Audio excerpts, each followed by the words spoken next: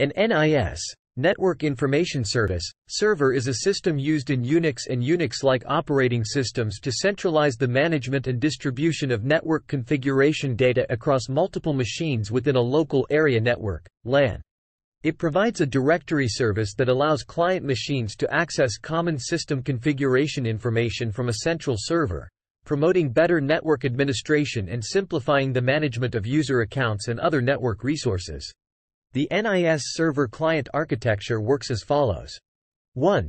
NIS Server. The NIS Server acts as a central repository for network information. It stores databases containing essential configuration data, such as user account information, usernames, encrypted passwords, and group information in system configuration files. 2. NIS Client. The client machines are the systems that request and retrieve information from the NIS server. When a client needs specific data, it sends a query to the NIS server, which responds with the requested information. Benefits of using an NIS server include: 1. Centralized Management. NIS simplifies the administration of user accounts and network resources by centralizing user and group information on a single server. This avoids the need to maintain user accounts separately on each client machine. 2. Consistency. With NIS, all client machines can have consistent configuration data, reducing the chances of inconsistencies or errors across the network. 3.